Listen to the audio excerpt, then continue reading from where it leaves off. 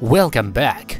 This week, Larissa Lima debuted her new body and prepared to move to her new home with Eric Nichols. Tragically, she has now been arrested by ICE.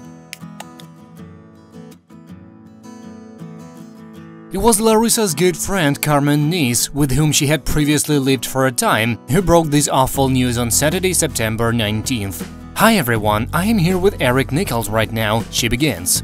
Ripping off the bandage, Carmen writes, "Larissa just got arrested by ICE when she was about to leave their house and move to Colorado.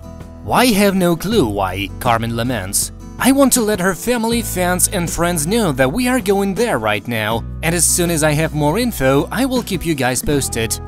90-day Fiance blogger John Yates boosted Carmen's heart-shattering news. TMZ confirmed the arrest and even spoke to a rep for Larissa. Larissa's legal team is working meticulously on her release, the rep shared, and clearing up this misunderstanding. "This is devastating news, not only because we have gotten to know Larissa so well over the years, but because no one deserves this horror. ICE is a horrific organization created just 17 years ago. It has terrorized communities of color, particularly Latin communities living in the US. The stories of abuse, neglect, and substandard conditions in ICE's various internment camps are more than just cause to disband the heinous organization. It is a clarion call to prosecute every single member. When it comes to Larissa, specifically, this comes at a heartbreaking time. Not that there is any good time to experience such a horror." Larissa and Eric had just closed on their new home in Colorado Springs. The two had been celebrating the happy news on social media. "Hey guys, September 30th you'll be able to see everything about my life on my YouTube channel," Larissa teased this week.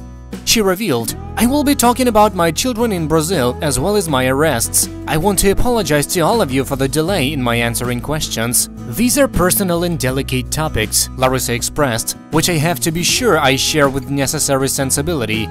Larissa was so excited to unlock this bold new chapter in her life, continuing to live with her new boyfriend Eric.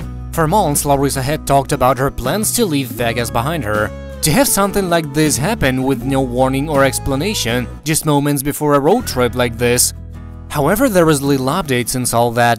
On Saturday afternoon, Carmen revealed that Larissa has been released from ICE after she, Eric and Larissa's legal team advocated for her release.